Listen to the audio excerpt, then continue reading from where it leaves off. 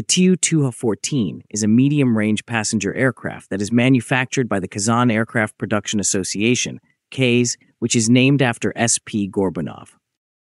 It provides seating for up to 210 passengers. It is presently a critical project in Russia's program for aviation import substitution. Nevertheless, the government's initiative to increase production is encountering significant obstacles and skepticism from industry professionals.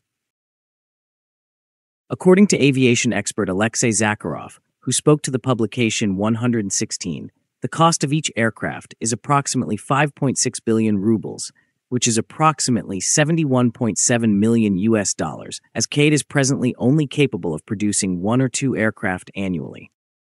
This limited capacity is the result of extremely high fixed costs and low production volumes, such as the necessity of sustaining an 8,000-person workforce while producing only 2 aircraft annually. This, according to Zakharov, renders each aircraft nearly as costly as if it were wholly made of gold. This statement is not hyperbole. In fact, gold is currently trading at approximately $72,000 per kilogram. Therefore, an aircraft that costs approximately $71.7 million USD is roughly equivalent to 1,000 kilograms of gold. This calculation serves as a striking illustration of the inefficiency. The expert might, however, be alluding to the PJSC Tatneft suing Tupolev for 5.6 billion rubles. Tatneft demand consists of 5.6 billion rubles in debt, 1.9 billion in interest, and 1.2 billion in penalties. Deputy Prime Minister Denis Manturov has publicly pledged that KAZ will build a minimum of 20 Tu-214 aircraft annually by 2027-2028. Additionally, plans are in place to manufacture a cargo version of the aircraft and gradually transition to components sourced entirely domestically. However, many aviation professionals remain skeptical about these claims. Viktor Gorbachev, the director of the Airport Association of Civil Aviation, underscores that the obstacle is not limited to the assembly of the aircraft frame, but also to the production of thousands of critical components, including avionics and engines. The frequent production of these components at various facilities across the nation poses a significant coordination issue. Manturov himself recognizes the significance of converting the Tu-214 to a 2-person cockpit, which would enhance its efficacy. However, this transition is still in the distant future. A shortage of qualified engineers and technicians is one of the main worries.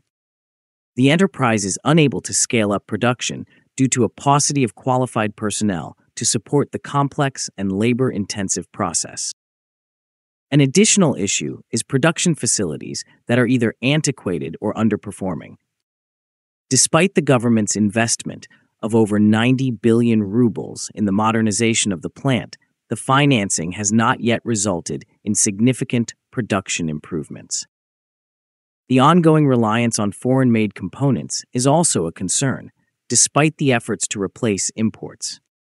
The country's production chain for aircraft parts remains in a fragile state, and even domestic suppliers are experiencing delays. The initial intention was to complete 4 planes in 2025. However, only 1 aircraft had reached final assembly by mid-year, a project that had commenced in 2024. At present, the 2-aircraft objective for 2025 appears to be overly ambitious. A couple of days back, an unidentified Tupolev executive said that the company is in the process of finalizing delivery contracts with the private sector. However, he said that the deliveries would start only after 2027 due to the workload of the state orders. The Federal Aviation Development Program anticipates the production of 115 to 120 new Tu-214 aircraft by 2030 in the long term. Russia did not complete the first domestic Tu-214 until the end of 2024. Even in 2025, domestic alternatives have yet to fully replace numerous components. Prime Minister Mikhail Mishustin has instructed the aviation industry to name the exact dates for the launch of import-substituting Tu-214 and Ansat helicopters produced at Kazan. The current situation is being compared to the Soviet era by experts who emphasize the impossibility of transitioning from handcrafted models to mass production in a single year. Even with established infrastructure and experience, historically, the process of increasing production from a few aircraft to dozens has required several years.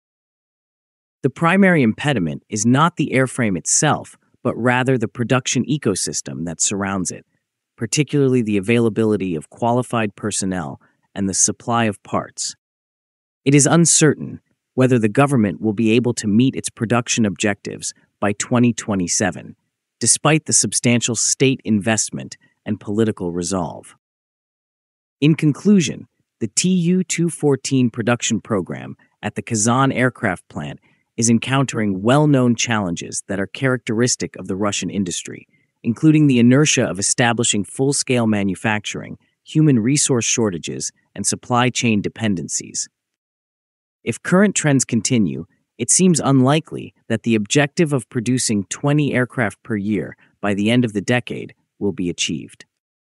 Achieving such an outcome will require the resolution of critical bottlenecks in personnel, equipment, and component supply. If you enjoy the video, please like, share, and subscribe. Additionally, please consider purchasing memberships to support us.